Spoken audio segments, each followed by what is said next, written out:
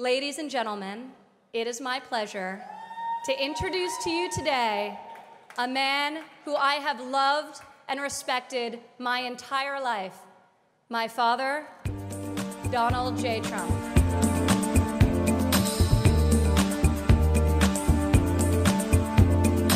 È il 16 giugno del 2015. Il magnate dell'immobiliare Donald Trump, dalla Trump Tower di New York City, simbolo del suo impero, annuncia che correrà alle primarie presidenziali del Partito Repubblicano. Al centro del suo programma per rendere di nuovo grande l'America c'è l'immigrazione. When Mexico sends its people, they're not sending their best. They're not sending you. They're not sending you. They're sending people that have lots of problems, and they're bringing those problems with us. They're bringing drugs, they're bringing crime, they're rapists, and some, I assume, are good people. Ma Donald Trump ha una soluzione. I would build a great wall, and nobody builds walls better than me, believe me, and I'll build them very inexpensively. I will build a great wall on our southern border, and I will have Mexico pay for that wall. Mark my words. For this is not the miracle.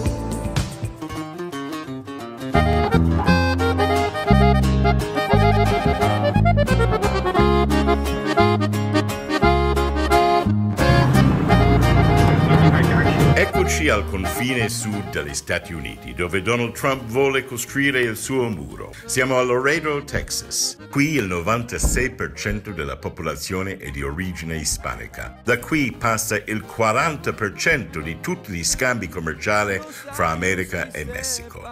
La piccola città di Laredo è il più grande porto interno degli Stati Uniti d'America. Qui con Deputy del Sheriff Office di Webb County, Laredo, Texas. Stiamo avvicinando al Rio Grande, il fiume che divide America da Messico. Vuol farci vedere da un posto lì, osservatorio, il confine. Eccoci. Vamos a utilizar nomás para ver. Ahí van pa' los alucines.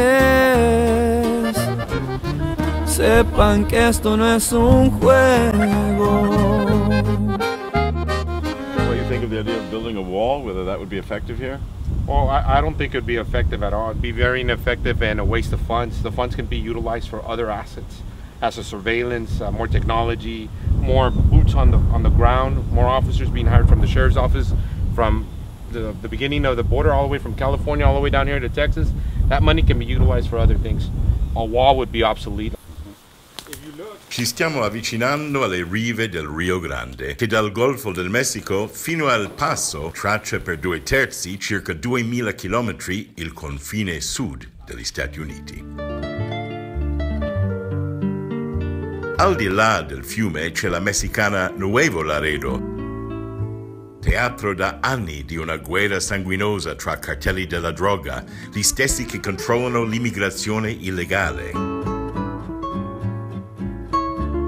Spesso, spiega il vice sceriffo Mario Reyes, gli spari di pistola si sentono fino a qui, anche in pieno giorno.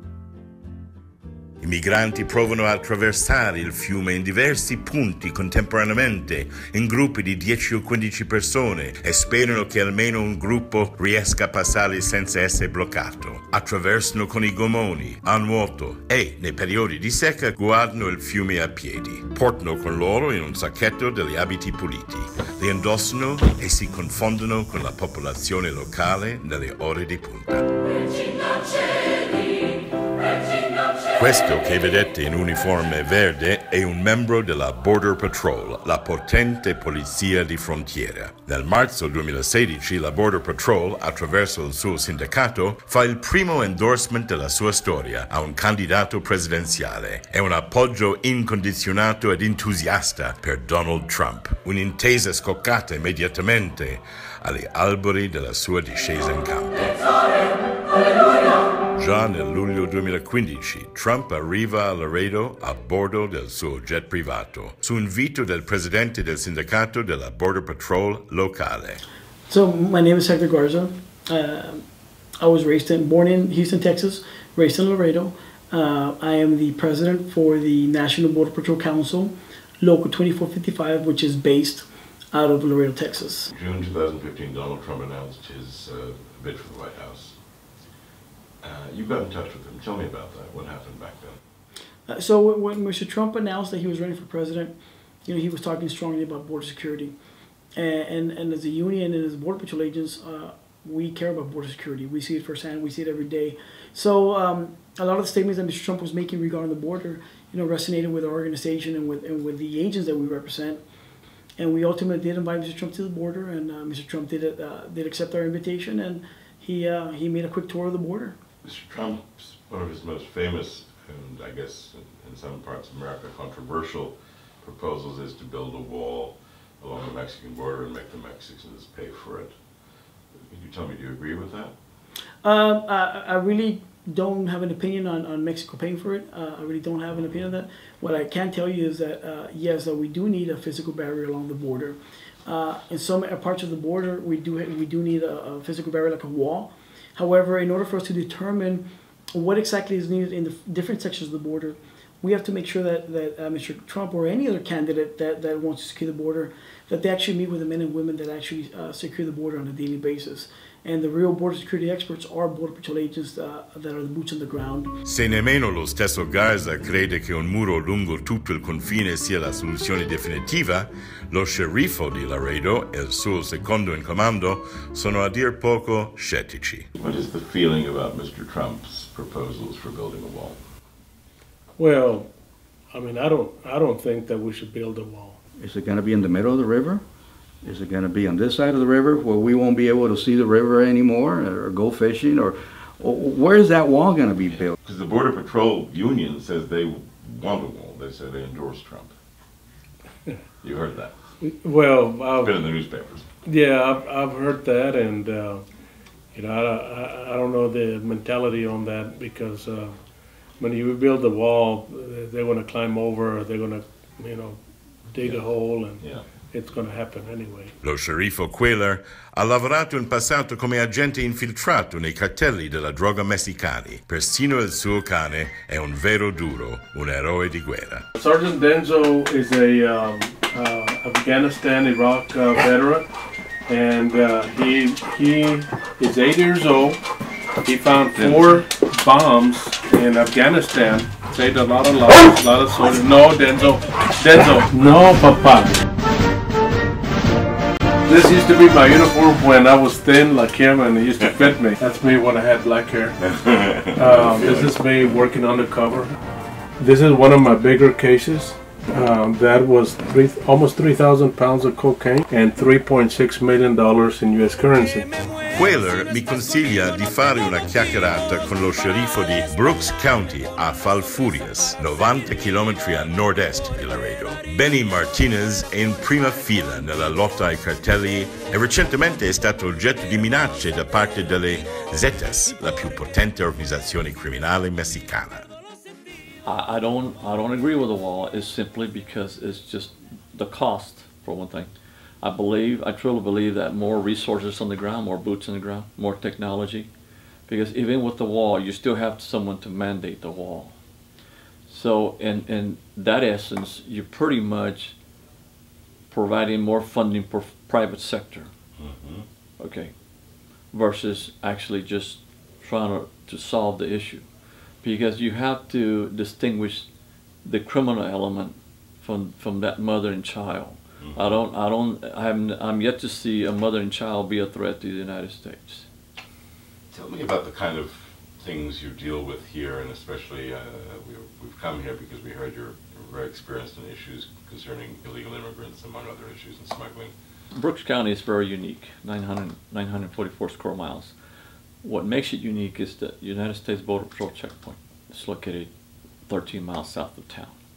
That's what makes it unique, in the sense that we get what we refer to as drop-offs. That's a conveyance, a vehicle that's maybe carrying 10 to 15 passengers that are undocumented crossers, and then they go off into the brush. And during their journey across this rough terrain we have, is treacherous. They get lost, or they get injured, they get sick, and they get left behind. and we have to go and do what I refer to as a recovery, a deceased body. And that's just one issue. The other issue is that the young females that are coming across, they usually get violated, sexually assaulted as they're coming across. They don't bring enough food, enough water, things to the elements to keep themselves up and running. So to avoid the checkpoint, yes, they're walking for a week or 5 days? They're probably walking for 5 to 6 days, depends how far out they go. Covering 20, 30 miles or 40 miles? Well, it's probably like 30 miles because they're south of the checkpoint. They go east and west, so the terrain is harsh. It's sandy. We have huge sand dunes out there.